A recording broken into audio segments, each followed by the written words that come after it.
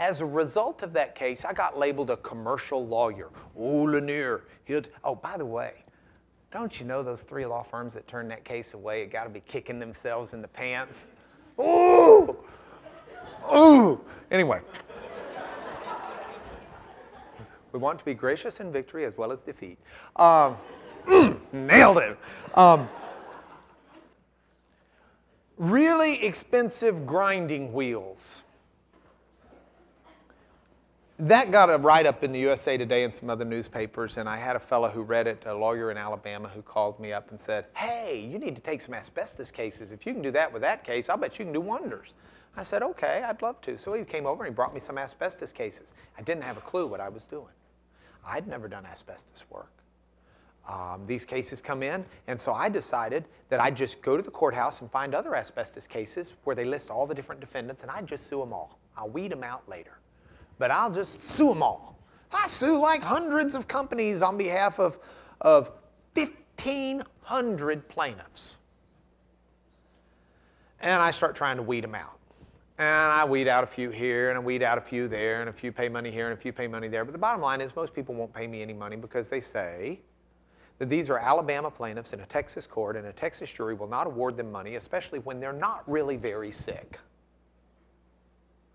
So these companies, I get it down to maybe 10 or 12, and the court sets 21 of my plaintiffs for trial. So get my numbers here. I have 1,500 cases, 1,500. Court pulls out 21 and says, we'll try these 21 as a model at one time to try and see what these cases are worth. David, these were O/1s by a doctor who was under indictment for fraudulently reading x-rays at the time. So I say, great. So we're Friday, a week out from trial, 10 days out from trial, and the judge orders us to come into his courtroom to try and mediate or settle the cases and just work out agreements. So I got to stand up and give my mediation speech to the 10 parties, the 10 defendants left with their lawyers and their insurance people. And I said, guys, I am so sick and tired of the last 3 years hearing, Lanier, we're not paying you money because A, you're not an asbestos lawyer. You're a commercial lawyer. B, you have Alabama plaintiffs in a Texas court nobody's going to like. C, they're not really hurt. And that's before they even get into their own defenses. So I said, look, I'm sick of hearing that, so here's the bottom line. I'm going to try this case. I'm going to try it against one of you. I don't care which one. But we had a saying growing up, last one in is a rotten egg. I don't know if you've ever heard that, but that was one of ours. Okay, last one in is a rotten egg. So if you want to settle and get out, great, but last one standing at the end of the day, I will not settle with. I will try it, just to make an example out of you. Because I have 1,500 of these cases to move, not just 21. So we go in, we start settling, and I get it down to 2. One that's got a lot of exposure and pays a lot of money in cases, CCR. And one that's never paid a dime in the history of asbestos litigation. Not one red penny. They've never been found guilty. They've never had to go to trial. No one's ever tried it against them. They are back row players. They're barely in the courtroom. Carborundum Company. They make grinding wheels. Well, I said to the Carborundum Company, come on in, guys. I need some money. And they said, we never pay money, and we can't pay you. It's a domino effect. If we pay you, we'll have to pay him. We'll have to pay her. We'll have to pay them. We don't pay money. That's all there is to it. I said, you don't have to pay me. Here's what we'll do.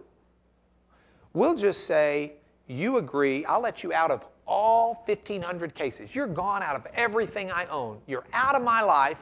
In return, you give me, or you agree to pay to the court $10,000 of the filing fees and court costs.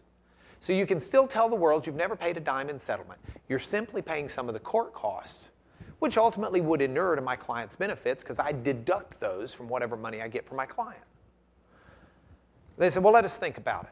They come back in and they said, we'll pay $6,000. I said, wait a minute. I want 10,000 measly dollars for 1,500 cases, and you're negotiating with me? You're offering me 6? They said, yeah. I said, all right, here's the deal. I got to talk to this other defendant. If this other defendant will pay my money, then you're last one in and you're the rotten egg. If the other defendant won't pay, I'll take your 6. They said, okay. So I bring in the other defendant. I said, here's the deal. And I tell them what just happened. I said, from you, I need $10,000 per plaintiff. I need a total of $210,000. The fellow's name was George Jacoby. He said, you won't try it against them. You'll still just take their 6. I said, oh, no, I'll try it against them. He says, you will not. Nobody tries it against them. I said, I will. He says, no, you won't. I said, yes, I will. He says, I'll pay you $210,000 to see you try it against them. Deal. We shook on it, walked out hand in hand to go, or arm in arm to go eat Mexican food. Walked right by the carborundum people. And they said, what happened? I said, oh, you're the rotten egg. And we walked out. Well, I don't think they thought I'd ever try it. So now, fast forward a week, we're the Friday before trial. I get a somewhat frantic phone call from their lawyer. Mark, this is Jeff Marsh. I said, yeah, hey, Jeff. How much of that $10,000 you really need? I said, Jeff, you're last one in. You're a rotten egg. He says, well, I know, but everything's got a value. I said, no, you're last one in. You're a rotten egg. Well, what are you saying your demand is? I don't have a demand. Mark, I'm going to get in trouble with my client. You better have a demand. I said, Jeff, okay, fine. I'll give you a demand, but I'm going to put it in writing with these very clear terms. It's non-negotiable. It must be agreed to by 5 o'clock today. I said, I've been working all week getting ready for trial. I said, so I'm going to give you a demand, non-negotiable. You must do it by 5 o'clock today. He says, okay. So I sent him a letter. It says that. I want $100,000. And you're only getting out of these 21, and you must agree to it by 5. At 2 in the afternoon, I get a letter back from him offering me $30,000. Now, these people could have paid 10 just a week earlier, but they fought over $4,000. Now he's up to 30, and he's only getting out of 21, not 1,500. I ignored him. 5 minutes till 5, I get a call. Hey, Mark, it's Jeff. You never countered. I said, so? Well, I mean, you know, you were at 100. I offered 30. What's your counter? I said, did you read? And he says, what? I said, I told you it's non-negotiable. I don't counter. Non-negotiable. He said, well, yeah, but that doesn't mean you won't counter. I said, look it up. That's what it means. He says, well, yeah, but I mean, people put that all the time. They don't really mean it. I said, well, then I'm not a person, because I mean it. He says, what are you telling me? I said, I'm telling you, you got 5 minutes to agree to pay $100,000. Well, we're not going to pay that. I said, okay, bye. So we go start trial. Oh, we're kicking them. We're kicking them hard. I mean, you know when you're doing it and it's working, and we're doing it and it's working.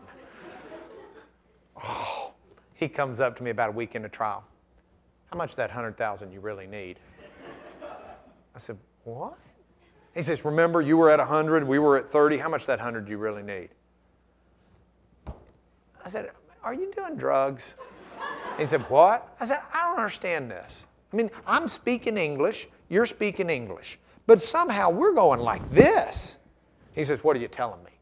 I said, I'm telling you the $100,000 was off the table Friday before trial. That's been 2.5 weeks. I've been working my butt off in here. I've got a bunch of people working for me. We've been putting money into this case. I'm not taking $100,000 now. He said, well, how much you want? I said, 21 plaintiffs, 100 apiece, $2.1 million. Well, I'm not going to pay that. I said, okay, I got to get back to work. Come on, I'm about to cross-examine your witness and tear him up. I did.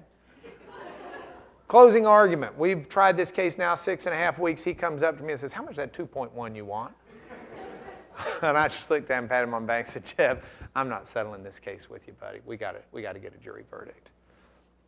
$118 million. $118 million. 6 weeks earlier, give me $10,000 and I'll let you out of all these cases. No, we'll pay 6. $118 million verdict. It's crazy.